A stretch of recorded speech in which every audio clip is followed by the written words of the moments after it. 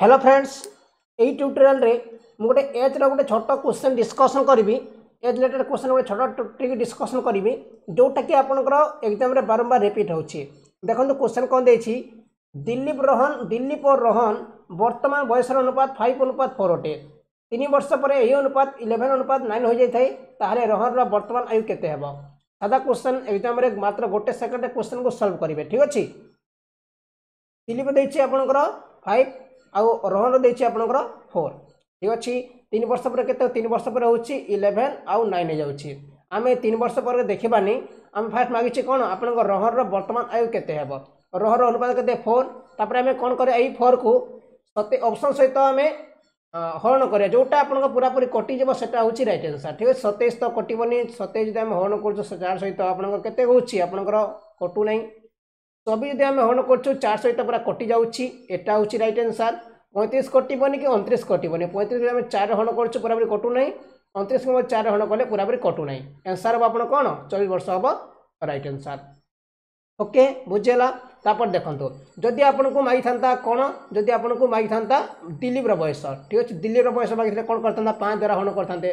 देखंतो 27 कटिबनी एटा भूल हे जिवो 24 कटिबनी 35 कटि 35 बाय तमे 5 करूछु पूरा कटि जाउछि 35 वर्ष हम राइट आंसर आ 29 कटिबनी। ठीक अछि। जदि आपन को दिलीप रो मागिला आपन कोन हम 35 वर्ष हबो आ जदि रोहन रो मागिला केते हबो आपन 24 वर्ष हबो।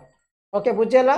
तापर देखंतो हमें याको चेक करिया पे मु कर दउछि 3 वर्ष पर होउछि कि देखिबा। ठीक अछि। 3 वर्ष पर होउछि कि देखिबा।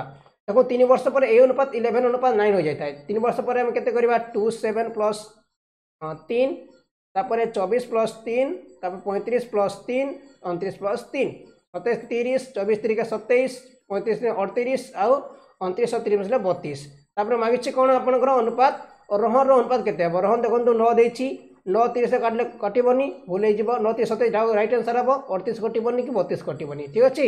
आंसर हबो एटा माने ख नंबर हबो राइट आंसर। बुझेला। गोटे सेकंड क्वेश्चन को सॉल्व पर देखला मात्रे मु आपन बुझा पे एते बड़ प्रोसेस करली। नेक्स्ट क्वेश्चन आपन देखि पारिबे। जो मन को ट्रिक पसंद आसुची निश्चय लाइक करिवे। ठीक अछि। निश्चय लाइक करंतु और चैनल को सब्सक्राइब मध्ये करंतु नेक्स्ट अपडेट पई। नेक्स्ट क्वेश्चन देखंतु कोन देछि पी और क्यू रो वर्तमान बयसर अनुपात 5:6 अटे। 7 वर्ष पर ए अनुपात 6:8 रे हो जाय थाए ताहाले पी रो वर्तमान आयु केते हेबो। देखंतु पी रो वर्तमान आयु केते हेबो। पी रो वर्तमान आयु केते 5 देछि देखंतु 37 कटिबनी 42 कटिबनी 35 कटुछि 29 कटिबनी आंसर हो 35 वर्ष। ठीक अछि। डायरेक्ट क्वेश्चन सॉल्व करिवे 5 ना 35 कटि जाउछि 42 कटु नै 37 मध्ये कटु नै 29 मध्ये कटु नै 35 से कटि जाउछि। ठीक अछि। 5 द्वारा जोटा पूरा विभाज्य होइतो सेटा होछि राइट आंसर 35 वर्ष।